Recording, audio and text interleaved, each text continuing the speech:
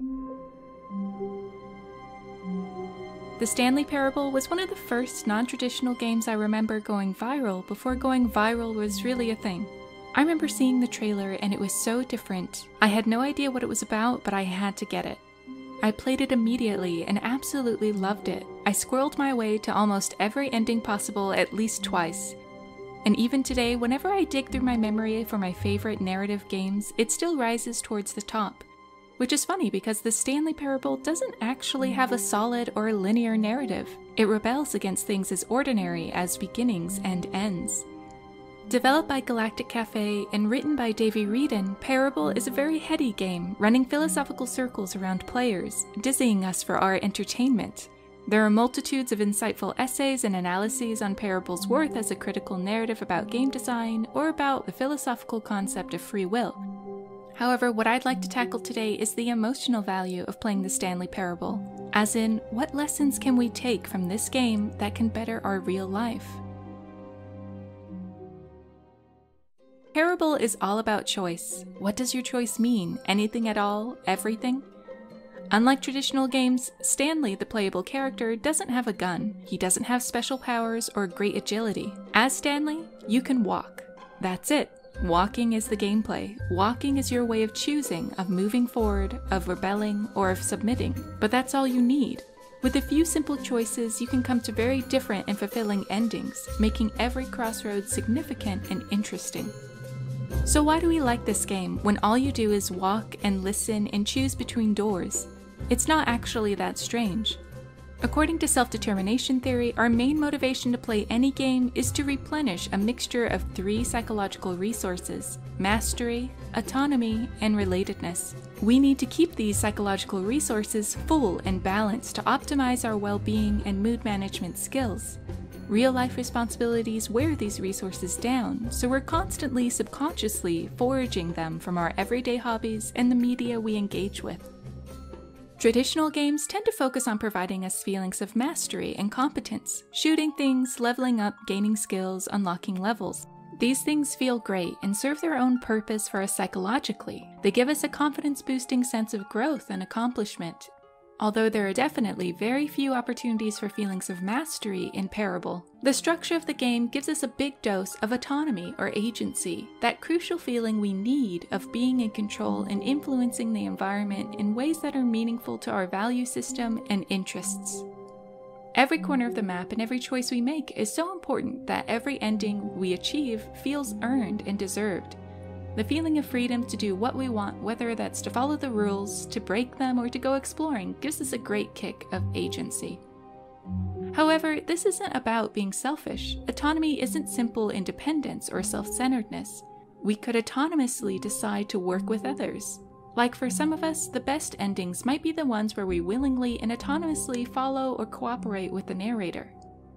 The need for autonomy is all about being free to act in a way that's true to ourselves and seeing the world around us change because of it. Decisions in real life can be exhausting since we often have to make more compromises than not, and the results can be only subtle or invisible. With so much to consider, major choices in real life can be anxiety-inducing. We work hard to factor in the needs, desires, and more often than we'd like, the judgment of others. But as Stanley, everything's very simple and the results are immediate. Stanley doesn't need guns or a double jump to make this game fulfilling and psychologically interesting. The power to choose is enough of a superpower, a power we all have and have to treat responsibly. First, I'd like to pay a nod to how important the setting is for this game. It could have taken place in a city or a forest or a spaceship, but it's an office building. The Stanley Parable is a meeting of the ordinary, the mundane or insignificant elements of real life, and the extraordinary significance of choice and autonomy. An office building and an office job are traditionally used as a setting to evoke the dominant narrative of living a dull, choiceless existence in a gray cubicle under blinking fluorescent lights. It plays on this nameless idea that an office is an institution that seems unfeeling, with no room for individuality, creativity, or meaningful interactions. Whether or not this is true, working off of this stereotype makes an office setting the perfect arena for rebelliously expressing individualism and meaningful choices. As As Stanley, we can run rampant without fear of judgment. All judgment possible has been boiled down into our one form of company, the narrator. The narrator's voice tells us with a prickly attitude when we've made a, quote, wrong choice, make enough bad choices, and he scolds us, insults us, and maybe even abandons us. The narrator gives us the adversity we crave. He alone has expectations of us. He wants us to live out the story he wrote, but we're the one with the power to actually do it or not.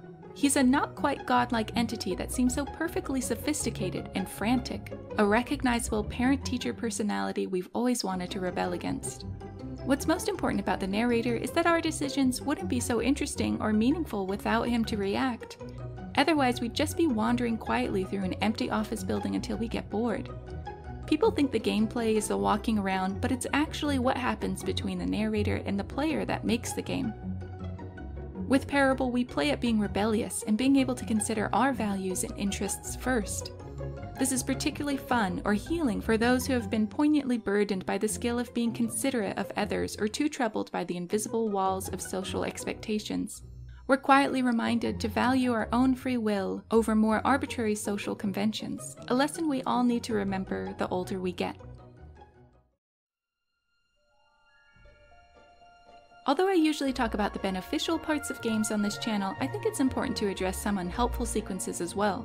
Many players have experienced some substantial dread while playing this game, and even after leaving it. A brief visit to forums about this game can reveal some deep conversations about how the game aggravated their existential anxiety. This isn't surprising. Parable handles themes of free will, choice, and living a dignified, meaningful life very sharply. In Parable, we can accidentally start to see life through the narrator's perspective, one that can remind us of an overbearing parent who believes that there's one right way and many wrong ways to choose or to live. From the beginning of the game, as the narrator describes Stanley's happiness at being told to push buttons every day for his job, it's made clear to us that something must be very wrong with Stanley or us to have the job and life he has. Much of the game explores how someone like Stanley can and should break out of his previous button-pushing lifestyle, his old wrong way of living, by getting out there and making better, more meaningful choices. That he has somehow been brainwashed and duped by the institution he works for, and if only he or we could wake up, we could break free and return to the wild of independent, individualistic thought.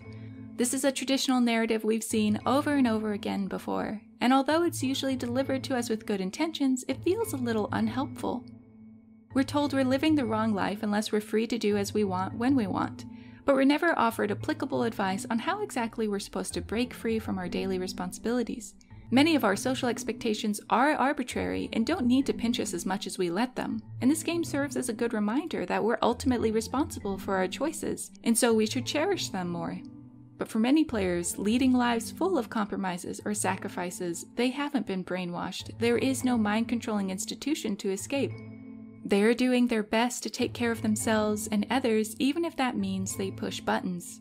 Unfortunately, some players can feel this heavy philosophical burden of meaningful choice placed on their shoulders a little too roughly. The voice of the game can be added to the many in real life, telling them that no matter what they do, something's wrong. Players can leave this game feeling different kinds of dread: career anxiety, status anxiety, or a void of purpose. One particular ending, the apartment ending, is a cruel trick by the narrator. He traps us and details our life as Stanley as an office worker who lives such a boring, unfulfilled, choiceless existence that he deludes himself with the adventures of a daydream that plays out exactly as the game The Stanley Parable does. This ending breaks the fourth wall. The narrator tells us, the actual player, in a foreboding, omniscient way how playing games is also just another robotic, button-pushing way of passing time in the wrong way. He tells us we're just using the game to escape real life and run away from how meaningless our life is. This ending, apt at finding the weak points of its audience, can spark some real pain or discomfort for some. It chides the players for playing the game.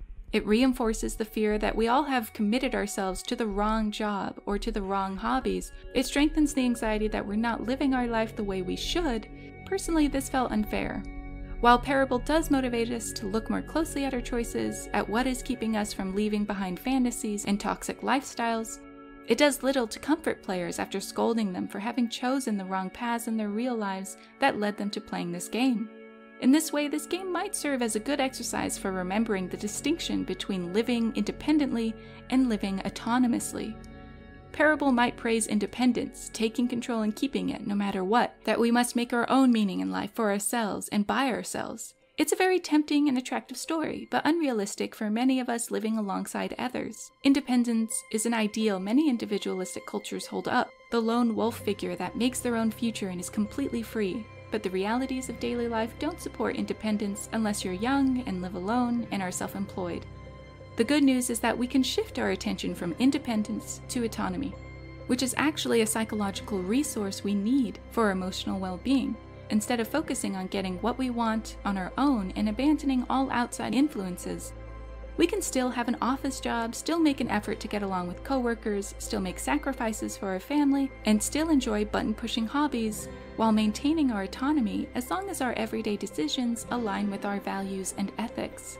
When we're motivated by autonomy, we break free from needing to live life in a specific way that others lay out for us. We don't need to feel bad for not wanting to become the heroic lone wolf many idolize. We don't need a specific job or a specific salary or to accomplish everything on our own in order to be impressive.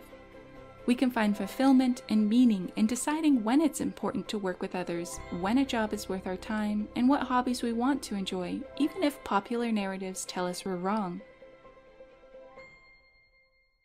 Last-minute consolations. A healing perspective that Parable silently offers is the fact that the game has no true ending. Of the several endings, none of them are considered the true ending.